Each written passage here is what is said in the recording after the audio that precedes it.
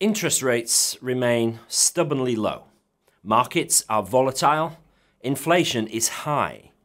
And everybody knows that if you're going to invest, you should consider that money to be put away for at least 4 or 5 years. So what do you do if you want to make the best of your money that you're going to need in the short term? Let's find out.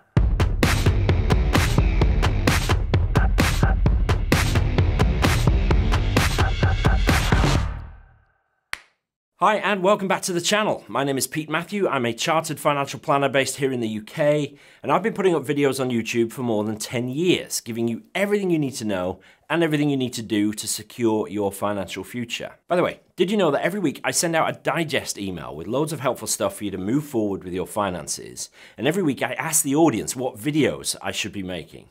And each week they vote. And this video has been requested by the readers of the Meaningful Digest. So if you want to have an input into the videos we're making, join the digest over at MeaningfulMoney.tv. Just add your details into the box at the top of the page. Now, I'm old enough to remember when you could get a 7% return in the bank. These days, you're lucky to get a tenth of that. And prolonged low interest rates combined with higher inflation now are a pretty grim combination.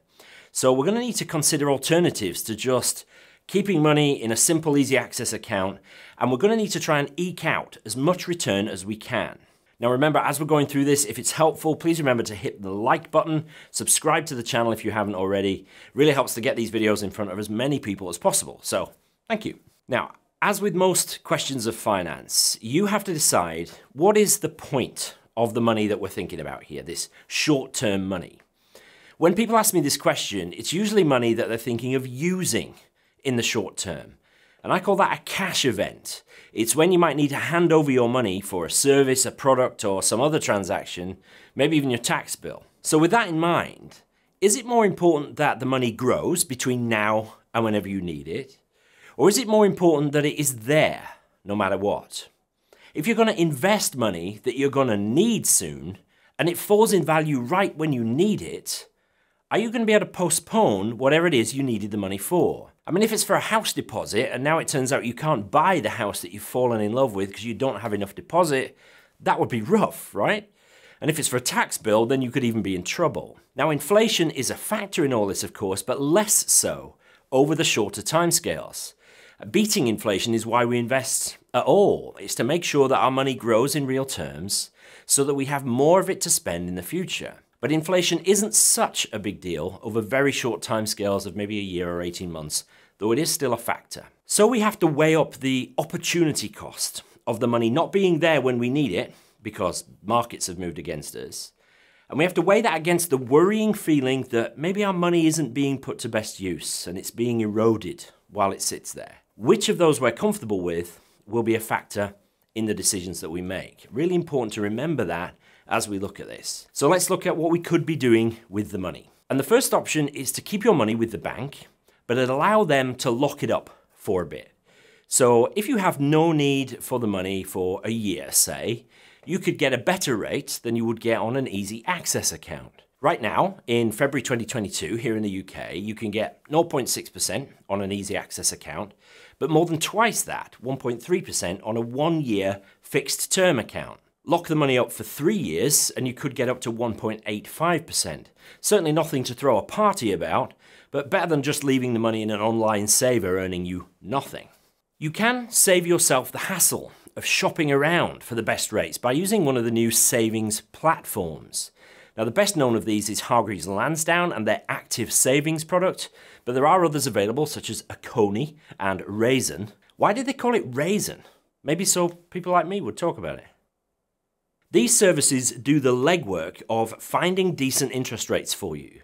You might not get the absolute best rates available, but it will be pretty close. And you might think that that difference is a small price to pay for not having to go through the hassle of opening accounts with lots of different banks. So you open a savings platform account and you tell them how long you're prepared to lock money over and how much you're talking about, and then they will distribute the money over the best accounts that work for you.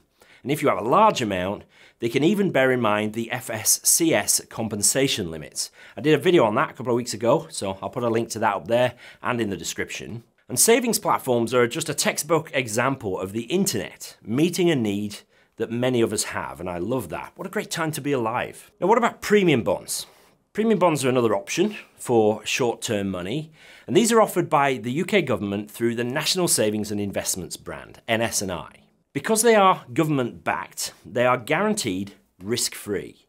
The maximum you can hold is £50,000 per person, and each month, your bond numbers are entered into a draw to win prizes, anywhere from £25 up to £1 million. And the total prize fund is about 1% of the money held across all the bonds each year. Now, firstly, don't hold out for winning the big one. For comparison, the odds of being struck by lightning, and I can only find data for the US on this, the odds are about 1 in 500,000. Now, I'm not good at probability maths, but even I know that you are significantly more likely to be struck by lightning than you are to win the premium bonds.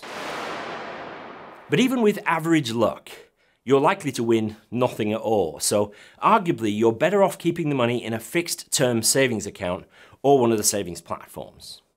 It used to be the case that the tax-free nature of premium bonds was an advantage, but with the first £1,000 of interest being tax-free for a basic rate taxpayer in any bank account anyway, it's just not a differentiator anymore. And yet weirdly, despite all these reasons not to hold them, everybody I've met who has premium bonds really likes them. They're a bit of fun. It's kind of like a lottery where you keep your stake. So maybe they are an option after all. And really that's it for risk-free options for short-term money. So maybe we do need to consider a very small element of risk for some of the money we've put aside.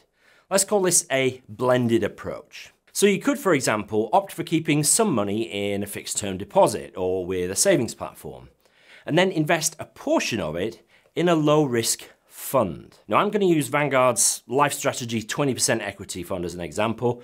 It's not a recommendation, folks. Other funds are available. Do your own research, etc., etc. Over the past 10 years, that fund's biggest peak to trough fall was at the start of the COVID-19 pandemic, when it fell over 9%.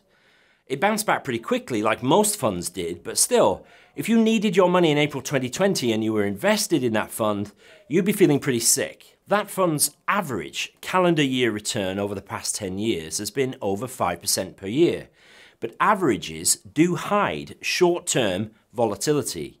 And of course, there's no guarantee at all that future returns will be the same as past returns. And that's particularly true, I think, in a high inflation environment, such as we're experiencing right now, because so-called low-risk funds often hold a lot of bonds, and these can be hurt by inflation. But you could perhaps take the total sum of money that you're thinking about right now and decide to just put a portion of it into a low-risk fund like that, and then maybe leave the rest in a fixed-term deposit. But if you do invest a portion of the money and leave the rest in a fixed-term deposit, chances are that you'll do okay on the invested portion. And if you do lose out, then at least it'll be restricted to that portion. You're going to need to be happy that you may end up with less than you put in, and you may then have to defer whatever it is you were going to be using the money for to allow the fund to recover. Maybe if you do well early on, you could bank your profits and call it a day. Maybe you could sell out of the invested portion over time as you get near to your cash event deadline to reduce the chance of a market shock just as you need the money.